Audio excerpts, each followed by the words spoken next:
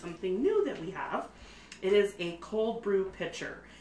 Now, I love coffee, and my grandma loves coffee, and Carter loves coffee. Doug does not like coffee. In fact, he told me he drank it in the Navy, and that's about it. But anyway, so I love coffee, and I love going to Starbucks, and I figure it's a treat. However, it's an expensive treat. So we got this, and I wanted to show you a little bit about it, and I've been learning about this, of why cold brew is kind of what's going on with it. So let me just share with you how this works. You can do cold brew, coffee, and you can do tea as well. So what you do is you take this is your filter, and you just put it in here, and it snaps into place, okay? And then you put it in here. Now, I found out the difference between iced coffee and cold brew. When you order iced coffee, it is simply regular coffee. They add ice to it, and that's it. So that's what it is.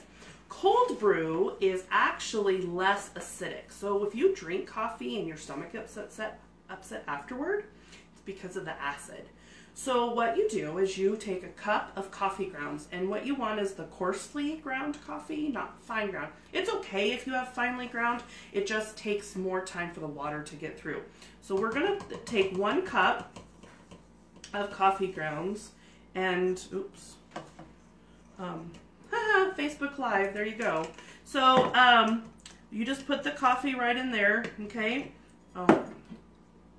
My first time doing this, so what can I say? All right, so this is dishwasher safe, by the way.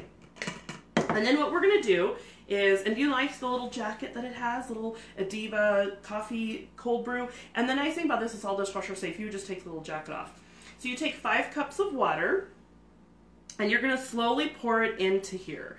Now, the nice thing about this is what you do is you're gonna set this on your counter, and it's gonna brew from 18 to 24 hours, okay?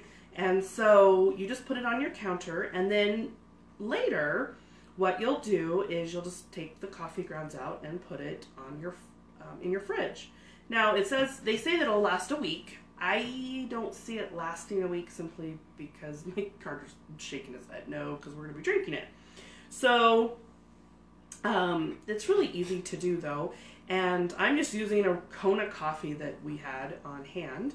And so another friend of mine, she added coconut milk to this, and she added, I think sweetened condensed milk, so kind of like a frappuccino or cappuccino, and then you can heat it up so that it's warm if you wanted a cup of hot coffee. And so we're almost done here. I just don't want the water to spill over.